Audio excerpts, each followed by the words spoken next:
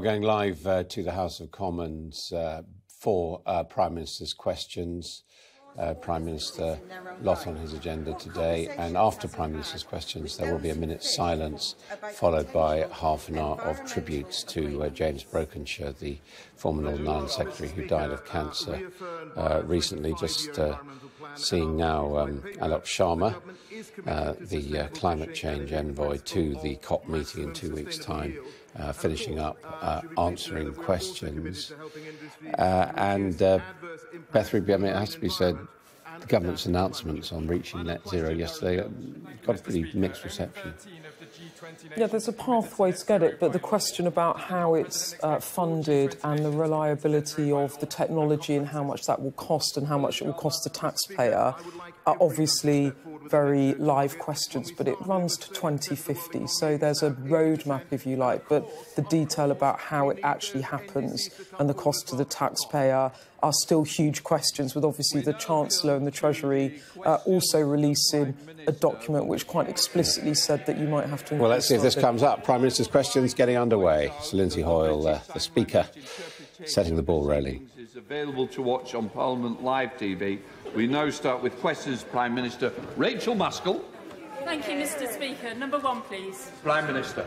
Mr. Speaker, this morning I had meetings with ministerial colleagues and others. In addition to my duties in this House, I shall have further such meetings later today. Rachel Maskell. David Amos and James Brokenshire were both tragically taken from us. Both served this place with integrity and served their constituents well. And as we offer our heartfelt love and prayers to their families have offered us a new path to a new politics built on kindness and love.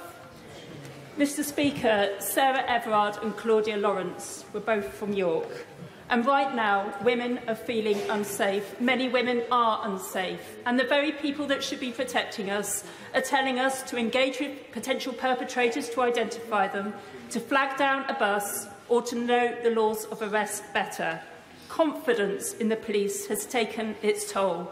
But as women, we are confident and determined to change this. So every girl and every woman can live at home without fear, can go to school or work without harassment, can go online without objectification, and can walk our streets safely again.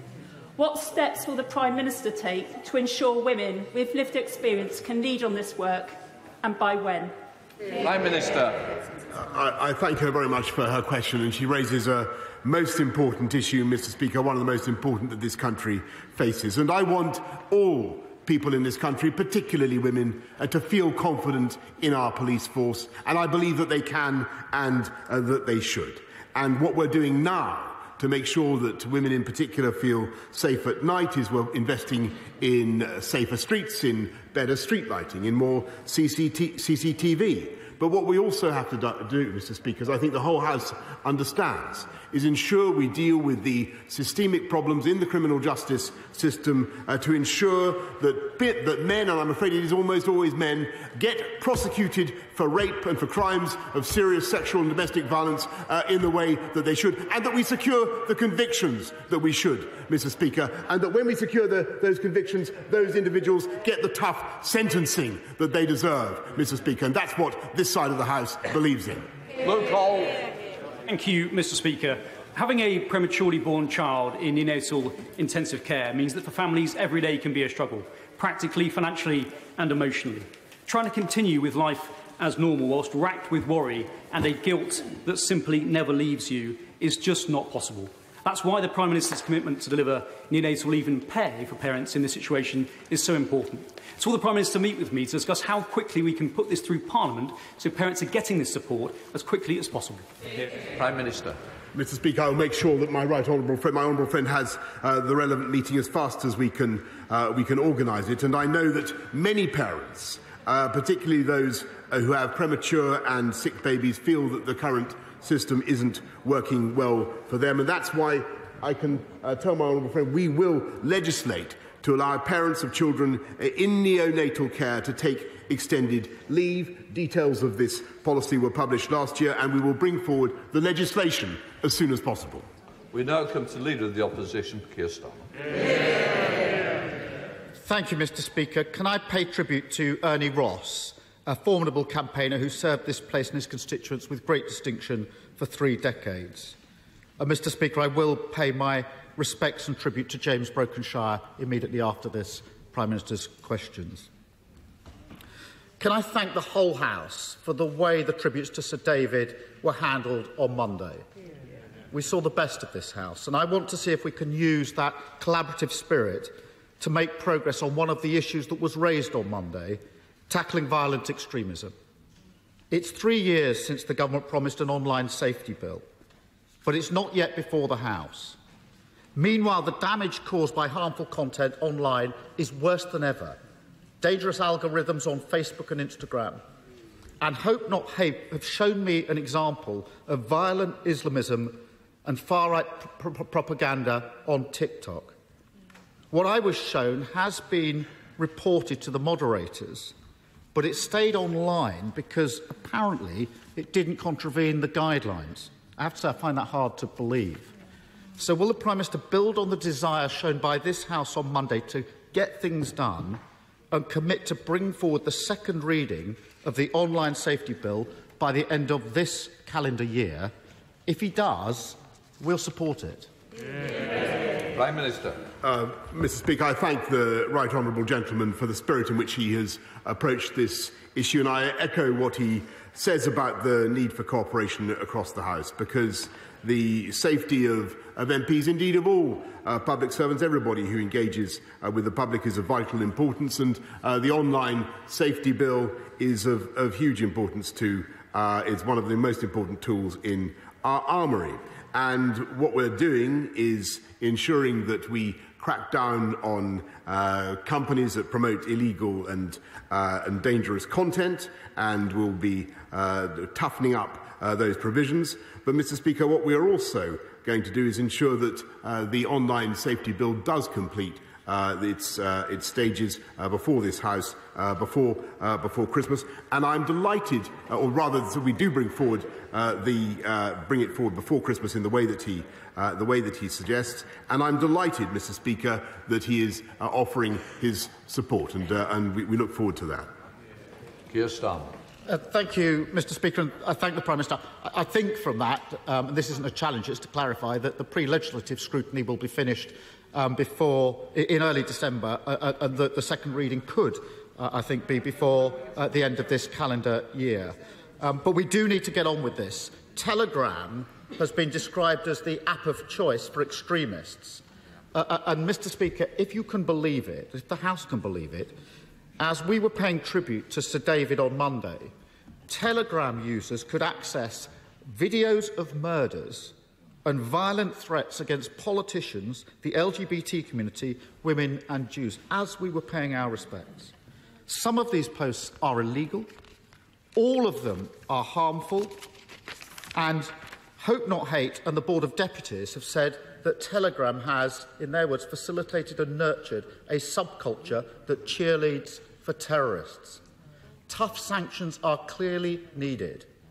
Yet, under the government's current proposals, directors of platforms failing to crack down on extremism would still not face criminal sanctions. Why is that? Prime Minister. Mr. Speaker, it is this government that brought forward an online harms bill, Mr. Speaker, and he's heard what I've said. He's heard what I've said about the second reading before Christmas, and in the collegiate spirit in which he announced he began his questioning, I can tell him that we will continue to look at ways in which we can toughen up those provisions and to come down hard on those who irresponsibly allow dangerous and extremist content to permeate the internet. But, Mr. Speaker, I'm delighted that he's taking this new tough line, and I very much hope that he will get the rest of his party in the lobbies with us to join him. Keir Starmer. Mr. Speaker, I did start in a collegiate spirit, and I'll continue in a collegiate spirit because I listened hard to what was being said on the opposite benches on Monday about the concerns about this issue. And we do need to recognise the measures in the bill, but we do need tough and effective sanctions, and that means criminal sanctions. And that does matter, Mr. Speaker. It is frankly beyond belief that, as the Mirror reported yesterday, 40 hours of hateful content from Anjem Chowdhury could be easily accessed online. The Prime Minister and the Government could stop this by making it clear that directors of companies are criminally liable for failing to tackle this type of material on their sites. We don't need to delay, so in the collaborative spirit we saw in this House on Monday, will the Prime Minister commit to taking this away, looking at it again and working with all of us to strengthen his proposed legislation? Prime Minister. Speaker, I've already said that we're willing to look at anything to strengthen the legislation. I've said that we're willing to bring it forward, and we will bring it forward to second reading before Christmas. And yes, of course, Mr. Speaker, we will have criminal sanctions with tough sentences for those who are responsible for allowing this foul content to permeate the internet, Mr. Speaker. But what we hope for also is that no matter how tough the proposals we produce, that the opposition will support it. Keir Starmer. Mr. Speaker, we're making progress. We've got the second reading committed to before Christmas. That is a good thing. And I think the Prime Minister is now committed to criminal sanctions. At the moment, they're a fallback position at the discretion of the Minister. They should be, in my view, on the face of the bill as the automatic default for the failure to act. Now, if we're making progress on that, then we're beginning to address some of the issues that were identified across the House on Monday. Can I turn to the report, the Commission for Countering Extremism, which was set up in the wake of the horrific Manchester bombings? 8 months ago, that Commission made recommendations to plug gaps in existing legislation and strategy, gaps that extremists have been able to exploit and are continuing to exploit. Yet Sir Mark Rowley, formerly head of our counter-terrorism policing, who led on those recommendations, said just this week, "I've had no feedback from the Home Office on their plans in relation to our report on the absence of a coherent legal framework to tackle hateful extremism." Given the seriousness of the matter and the clear need for action, why has the Government not responded to this important work? And will the Prime Minister now commit to act swiftly on the Commission's recommendations? Prime Minister. Mr. Speaker, the Government and my right honourable friend, the Home Secretary, works with all parties to tackle violent extremism, and the UK has one of the strongest counter-terrorism and counter-extremism systems in the world, as a consequence of which we have foiled 31 terrorist plots since 2017. And I pay tribute to the work of Sir Mark Rowley, with whom I worked extremely closely while I was in London, and all those who are involved in foiling those terrorist plots. And I can tell you, Mr. Speaker, that they will receive the complete support of this House and of this Government, nor will we allow them to be released, or those who are convicted, to be released early from prison, Mr. Speaker, because that was one of the most important things this Government passed and which that party opposed. Keir Starmer. Really? After the week we've just had, I really don't want to descend to that kind of knockabout. Mr. Speaker, either we take this seriously, and I'm taking my lead from those on the opposite benches on Monday and what they were saying about the need to tackle this. Either we take it seriously and go forward together, or we do a disservice to those that we pay tributes to. There are clearly problems with the Government's counter-extremism strategy. Internet users are increasingly likely to come across extremist content online. The Government's own independent reviewer has said that there is no evidence that the Government's key de-radicalisation programme is effective. That's the Government's independent reviewer saying that. And we've seen a spate of lone attack killings with the perpetrator invariably radicalised online. We all want to stop this across this House, but at the moment things are getting worse, not better. So what urgent plans does the Prime Minister have to fix these glaring problems? Prime Minister. Well, Mr. Speaker, I'm all in favour of collegiate and cooperative approach, and then in which case I think it would be a fine thing if the opposition would withdraw their opposition to our measures to stop the early release of serious extremist and violent offenders. That's all I'm trying to say. In a collegiate approach, and I'm sure that is what the people of this country would wish to see. But we will continue to do everything that we can to strengthen our counter-terrorism operation and to support all those who are involved in keeping us safe. And obviously, it is too early to draw any particular conclusions from the appalling killing of our colleague, but we will draw all relevant conclusions from that investigation. Thank you, Mr. Speaker. The inescapable desire of this House on Monday to finally clamp down on the extremism, the hate and the abuse that festers online is incredibly welcome. But closing down anonymous accounts would not have prevented the murder of Joe Cox, nor of PC Keith Palmer, and although we don't know the full circumstances surrounding his death, nor would it have saved Sir David. If we're to get serious about stopping violent attacks, we need to stop online spaces being safe spaces for terrorists. We need to ensure that unaccountable, arrogant social media companies take responsibility for their platforms. We need to end the delays, get on with the legislation and clean out the cesspit once and for all. Mr. Speaker, I've prosecuted terrorists and I've prosecuted extremists. I've worked with Sir Mark and others. Dozens of Labour MPs have worked hard on tackling social media companies on these issues. I started collegiately and I'll continue collegiately. We know what it takes. We can help.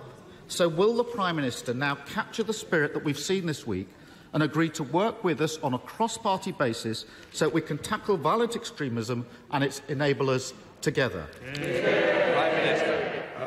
Mr. Speaker, I'm delighted to join the right honourable gentleman in committing to tackling online harms together, to tackling violent extremism together, and that is what the government is doing, and that's why we brought forward the online harms bill. That's why we're investing record sums in tackling counter-terrorism. But, Mr. Speaker, I must say that what I think the whole country and the whole House would certainly want to see, in addition, if I can say this to the right honourable gentleman in a collegiate spirit, in addition, is a commitment by the Labour Party in future to support measures and not to allow the early release of those terrorists and those who are convicted of those offences from prison. And if we could hear that from the Labour Party, I think it would be a fine thing. Crispin Blunt. Mr. Speaker, knowing my right honourable friend's commitment to UK bioscience and his understanding of the exciting potential for improving mental health treatments for conditions such as depression, trauma and addiction, will he cut through the current barriers to research into psilocybin and similar compounds so the British public receive, and British science research and British pharmaceutical companies enable the potential treatments into these most debilitating conditions to be delivered at the earliest possible opportunity? Prime Minister. I thank my honourable friend, I know, who has a very active interest in this area. What I can say to him is that we will consider the Advisory Council on the Misuse of Drugs' recent advice on reducing barriers to research with controlled drugs such as the one he describes, and we'll be getting back to him as soon as possible. We now come to the Leader of the SNP, Ian Blackford. Thank you, Mr. Speaker, and can I join with the Leader of the Opposition in sending condolences to the family of Ernie Ross.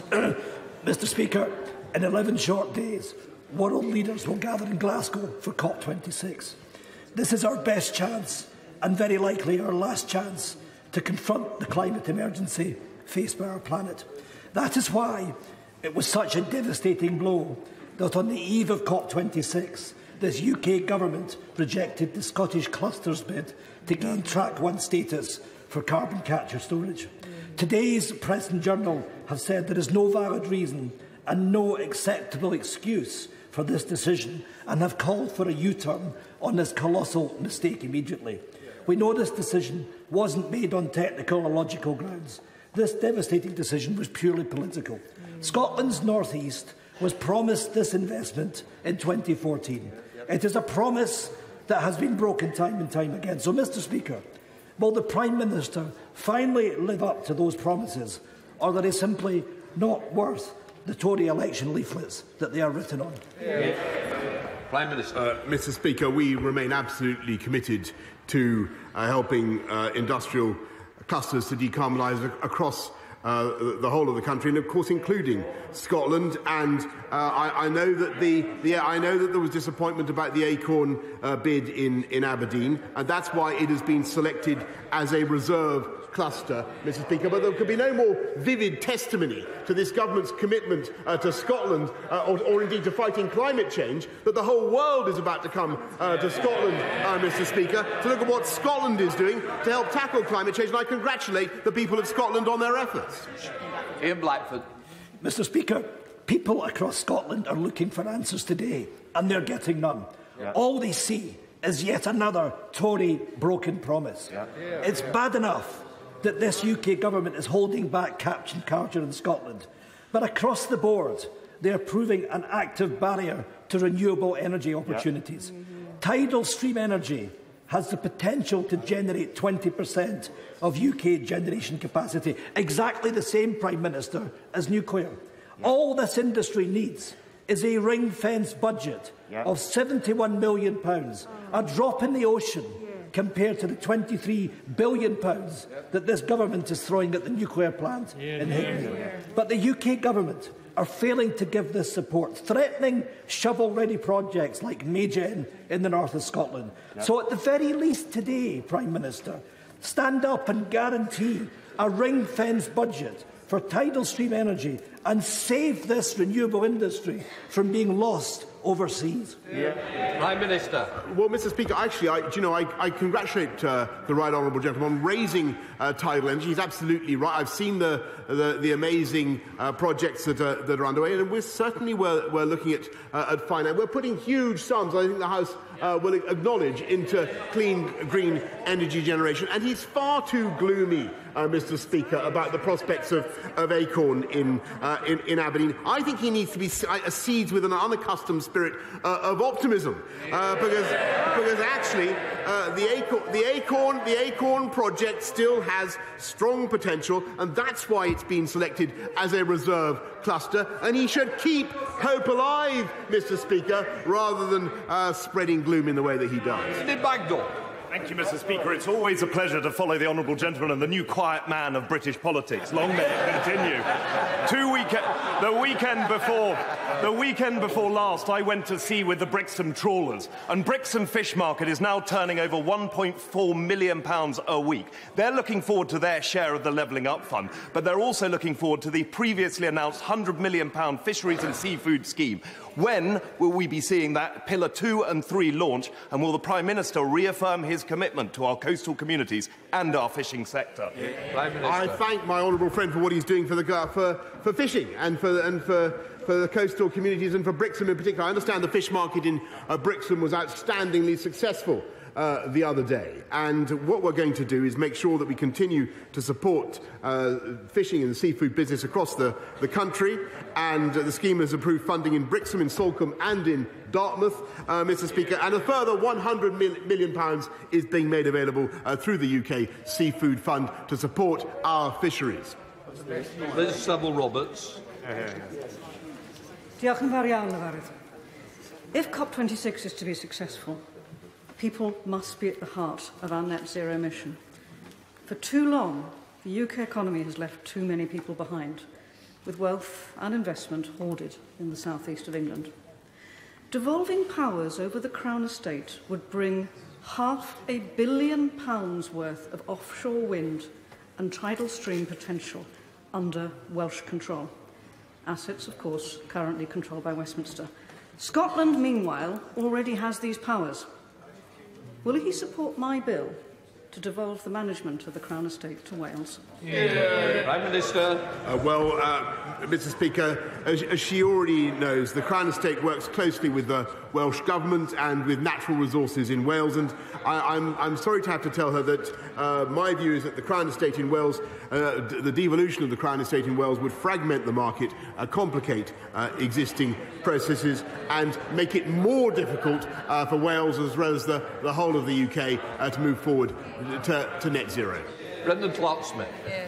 Thank you, Mr. Speaker. Delivering new homes is key to levelling up, as is putting that power in the hands of local people and making sure we build the right number in the right places. But my constituents, especially in Thievesdale and Ordsall, are concerned about over-intensive developments in our local plan.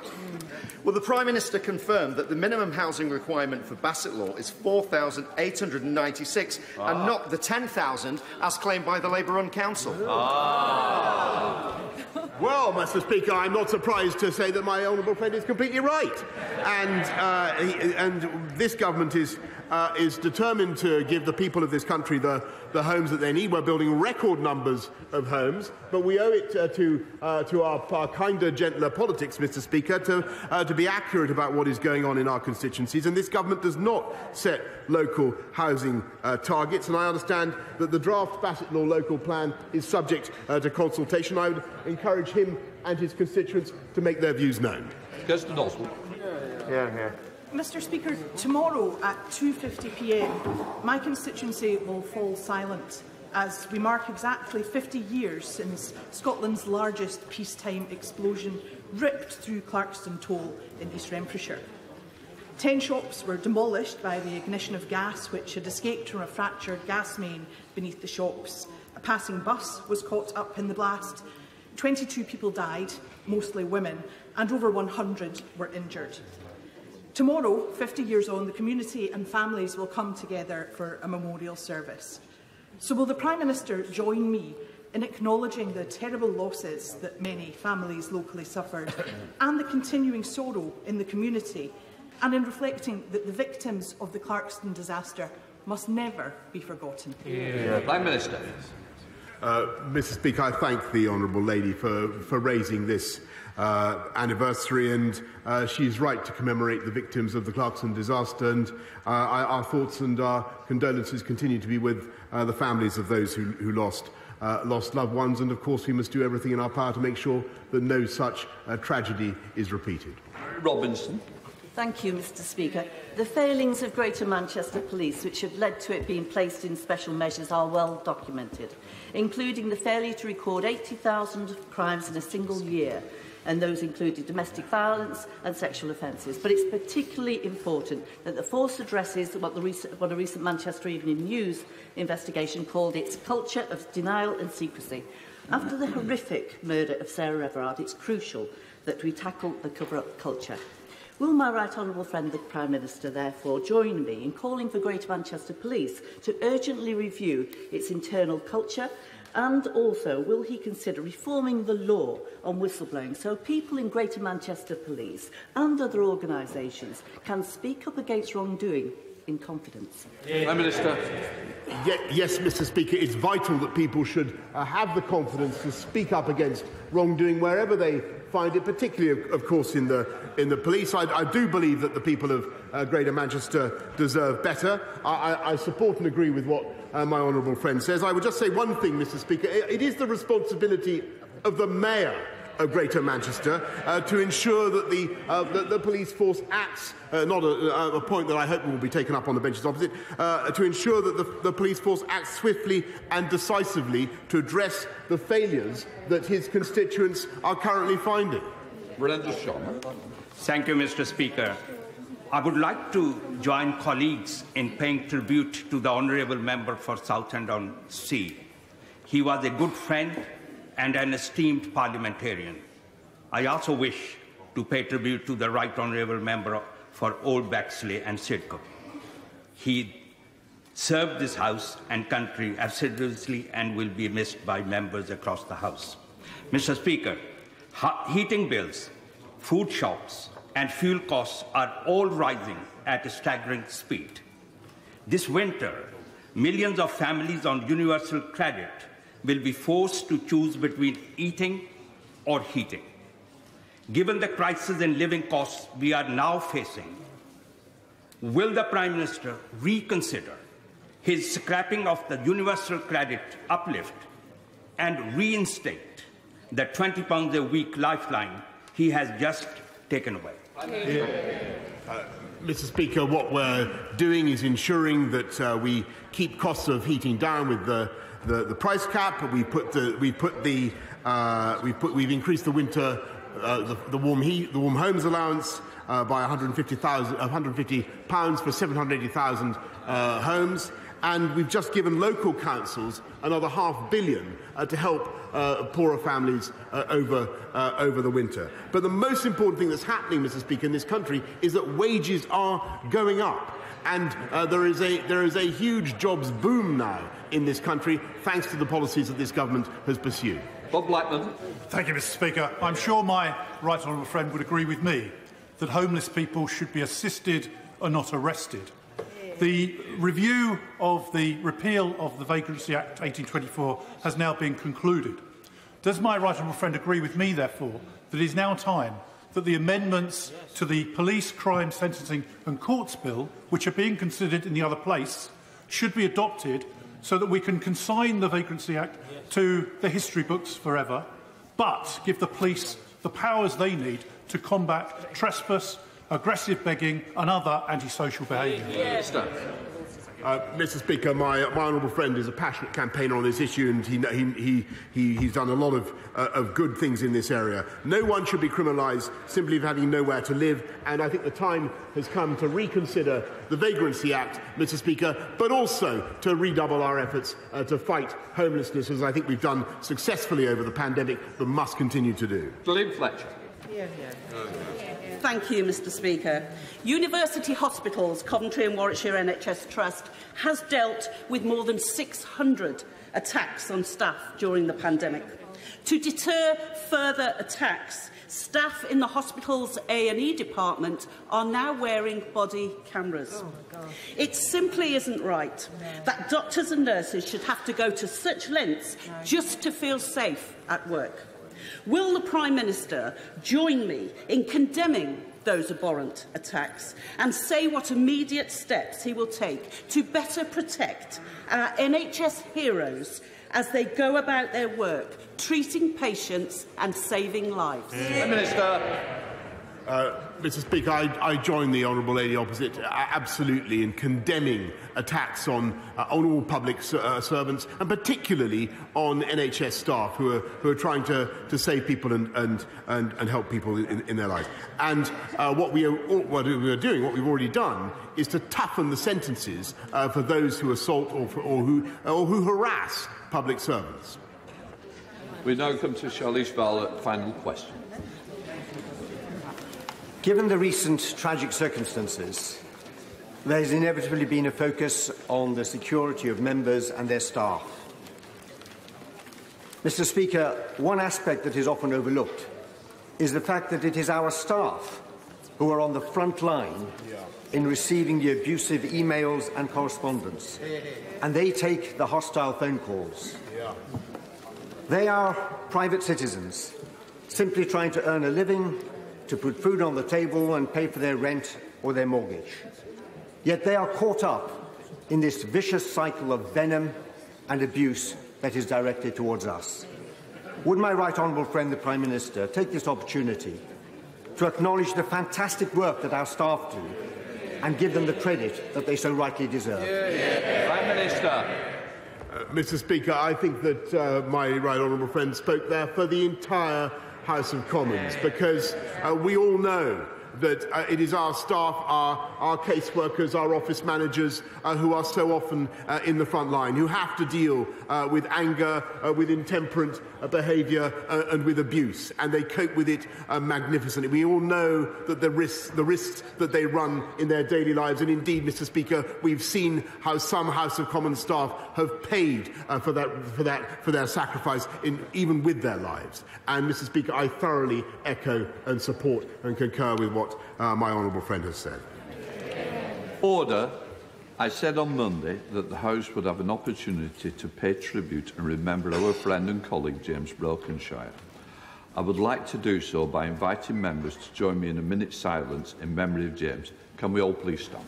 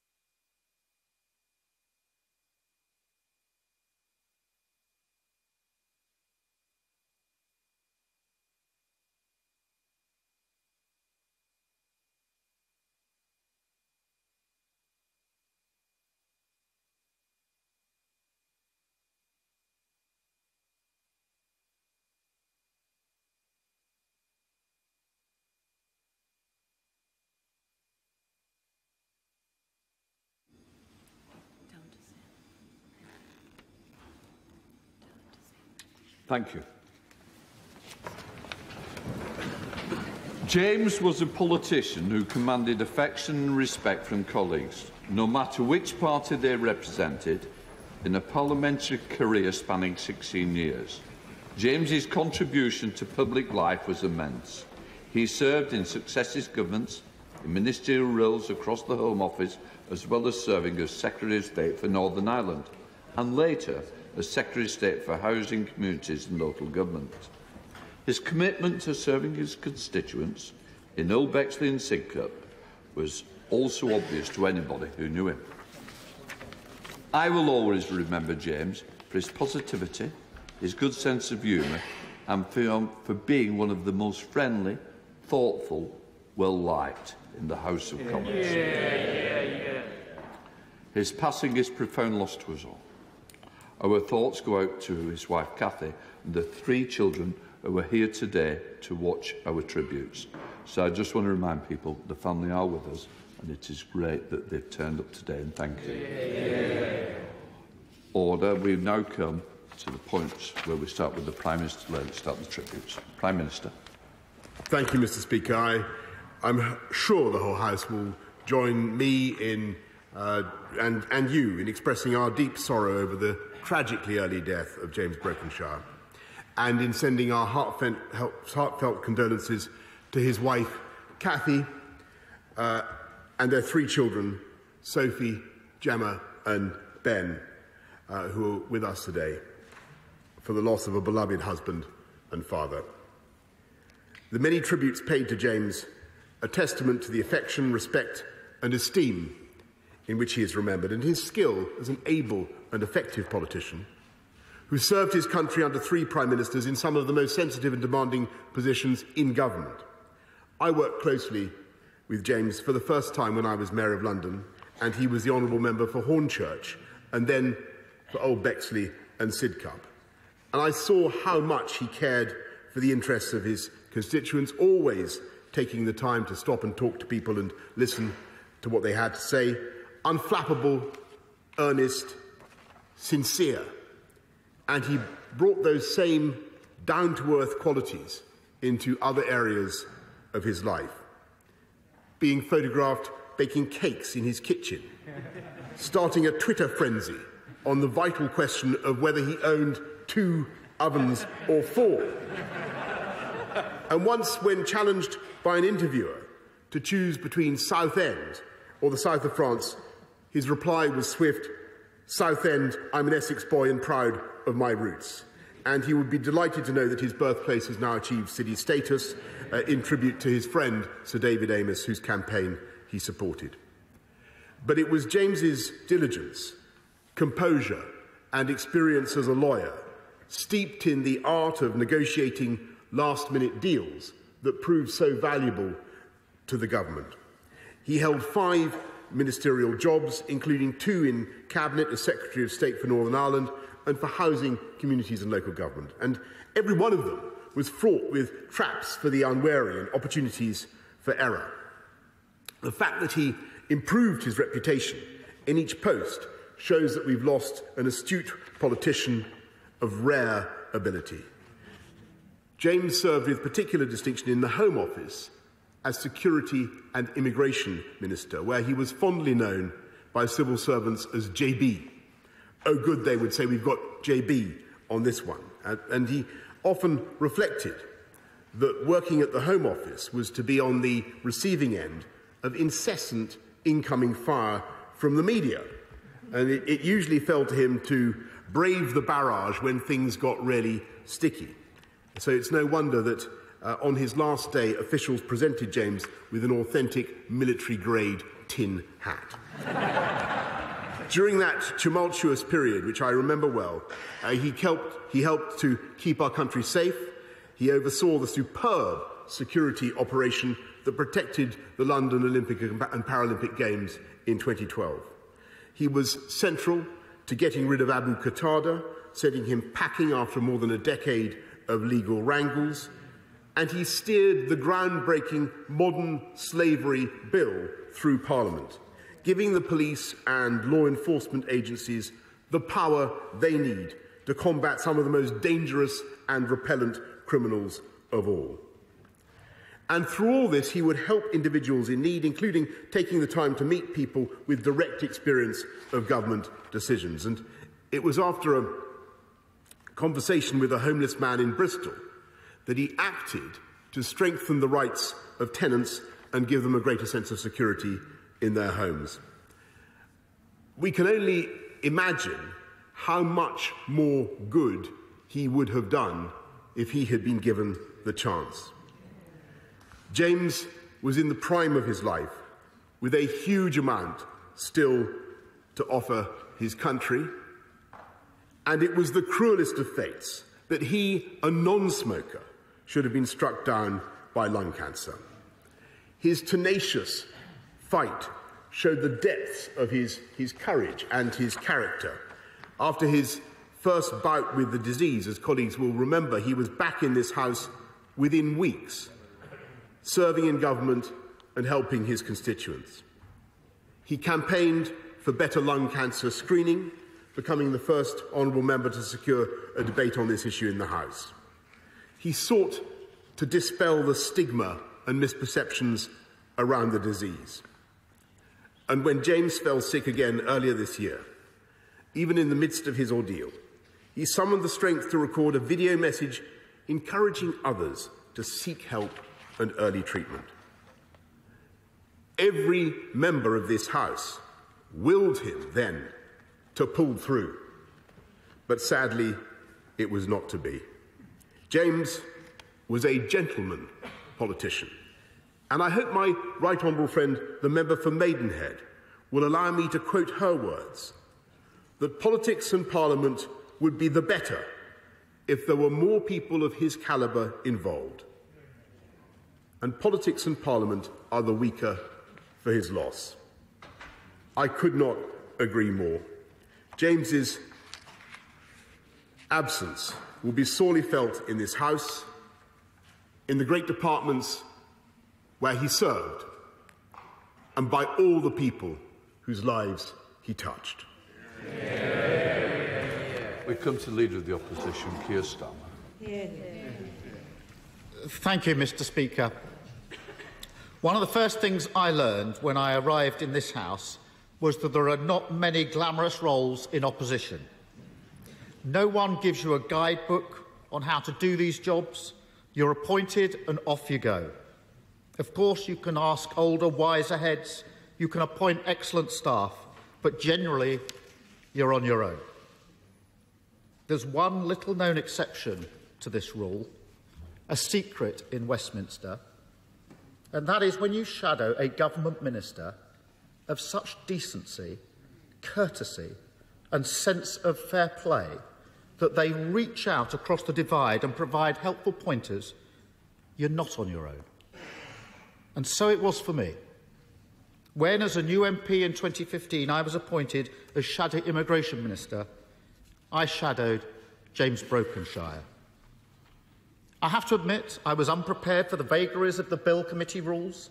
Even years in the criminal justice system had not prepared me for the complexities of the arcane processes.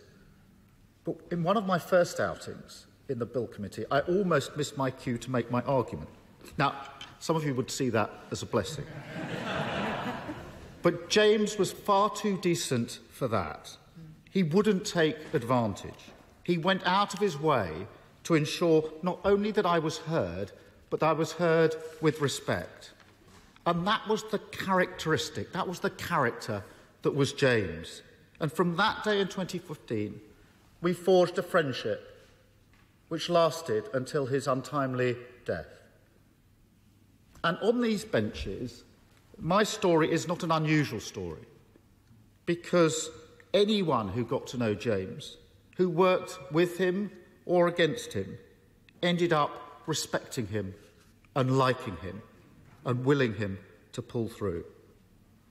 At the time I got to know James, he was widely seen as an upcoming star of this House.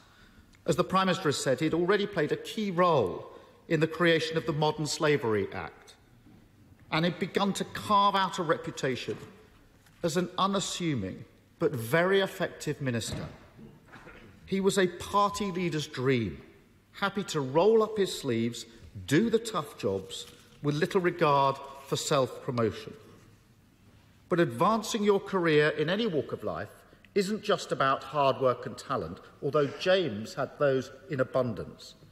It's about who you are. And it was little surprise when James got a full role in the Cabinet, first as Northern Ireland Secretary and then as Community Secretary. And he brought his calm and understated manner, his effectiveness and his respect for others to both roles. And he will be long remembered for it. When someone is taken, as young as James was, by a cruel disease like cancer, there is an inevitable sense that they were robbed of fulfilling their potential. And James was. He had achieved so much.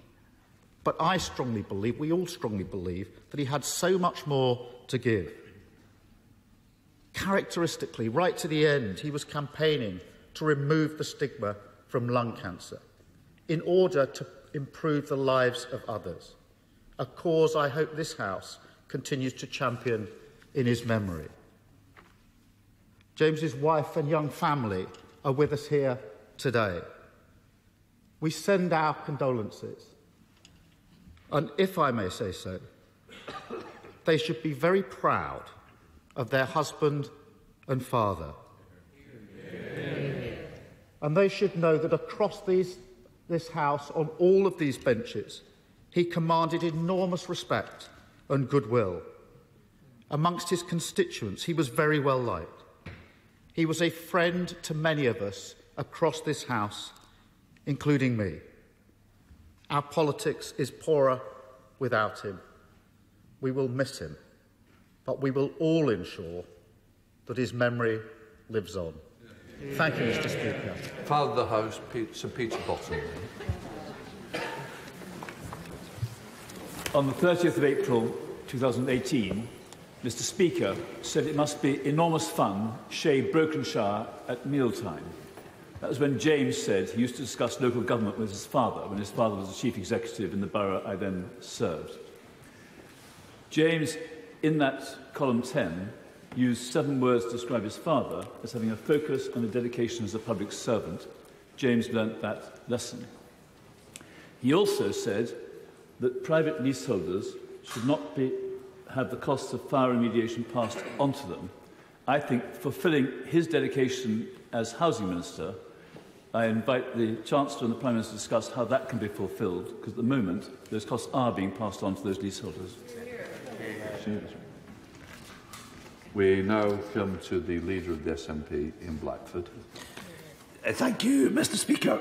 I think we all share the real sense of sadness that in the space of 2 days we are meeting again to pay tribute to another deceased colleague. 2 colleagues taken in very different circumstances, but both taken well before their time. Mr. Speaker, James Brokenshire was a young man who clearly had so much more to give. That is what must be so tragic for his colleagues and friends on the government benches, and we are all very conscious and compassionate to the pain that they must be feeling this week. But most especially, we think of James's young family. On behalf of these benches, our thoughts and prayers are with his wife Catherine, his son Ben, and his daughters Sophie and Gemma. It is important to mark the manner in which that family have dealt with their grief, but I know that they have been deeply involved in remarkable fundraising efforts since James's untimely death.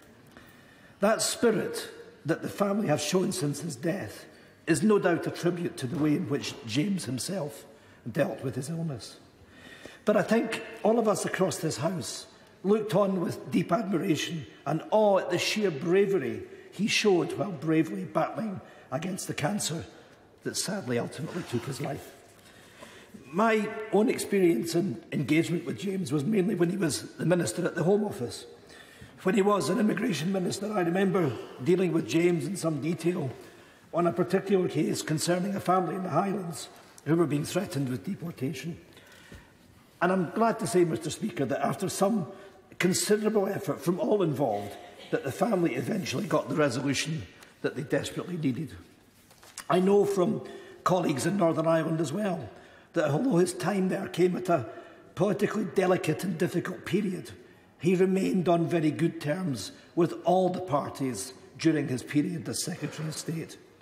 I think it's fair to say that that in itself is no mean feat for any British Secretary of State that serves there. And I can only think that it was because of the way that he approached people and the way that he approached his work. Because it has been very rightly said that there wasn't a man interested in the insubstantial distractions of politics. He quietly got on with his job. He was, above all else, diligent and determined.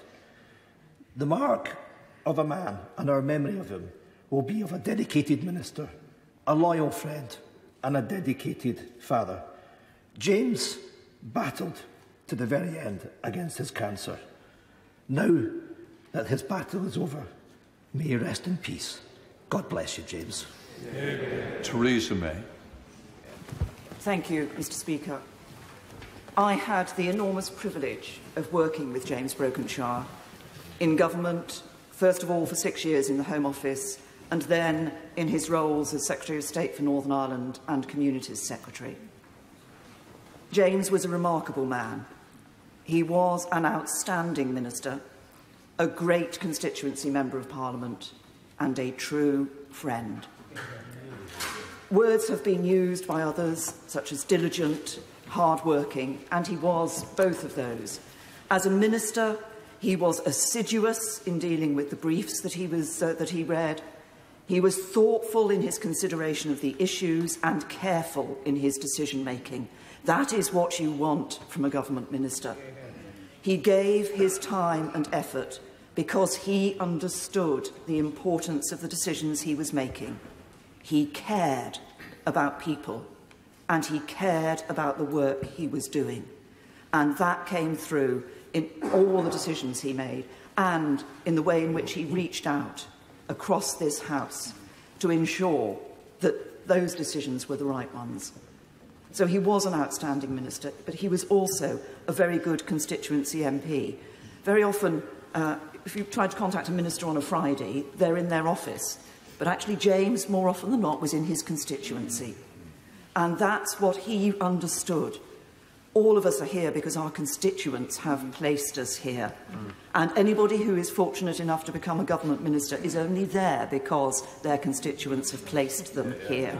And we should never forget that is the basis of our being here and our responsibilities. He was a true friend. If, from what I've said and what others have said, you get the impression that James was just a hard-working workaholic, James was great fun. Evenings with Cathy and James were evenings of fun and laughter. And he was also a loving family man. And I remember when he had been first diagnosed with his lung cancer, and he was stepping down from government. his first thought to me was about the impact it would have on Cathy and the family. He was that loving family man. He was out there in his constituency, and he gave dedicated public service to this country. The government is the poorer for his loss. This Parliament is the poorer for his loss. And our country is the poorer for his loss. Well, tribute to James Brokenshire there from Theresa May, the Prime Minister, who worked with him most closely. Really reflecting a pretty sombre mood in Prime Minister's questions today, of course, following the killing of David Amess as well last week. And a new approach taken to Prime Minister's questions, what Sir Keir Starmer called the collegiate spirit. With me, our political editor, Beth Rigby. And it was an effective session, but not what we've got used to. And at one point, Sir Keir said, I really don't want to descend to this kind of knockabout. Yeah, it's interesting because remember on Monday when MPs talked about having more consensus across the House, Rupert Hook ended that session saying we need to be less cross and more cross-party. That was how she, a Labour MP, kind of closed the session in those tributes to Sir David Amess. And then Keir Starmer really picking up on that, saying, let's try and see what we can do in terms of the online harms bill. How do we toughen it up? Putting forward actual suggestions of trying to improve the bill to the Prime Minister and really kind of getting on the front foot, but not in an aggressive way or an adversarial or a polarised way, but trying to build cross-party consensus. I have to say, I don't think Boris Johnson was necessarily that comfortable with that, and he did try a bit of knockabout as he tried to criticise Labour for not supporting the policing bill. Now, he said that was you're trying to be opposed to stronger sentences for terrorists. Of course, it's a massive bill with lots of pieces of legislation in it, some of which Labour are opposed to. And Keir Starmer said, I'm not engaging in that knockabout. It somewhat took the wind out of the PM's sails, but is it going to stick? Is that how we're going to see PMQs? Well, we shall see. Beth, thank you very much indeed. One thing they didn't talk about was COVID, but we are going to have a news conference on that subject from the Health Secretary at 5 this evening. Stay with Sky News.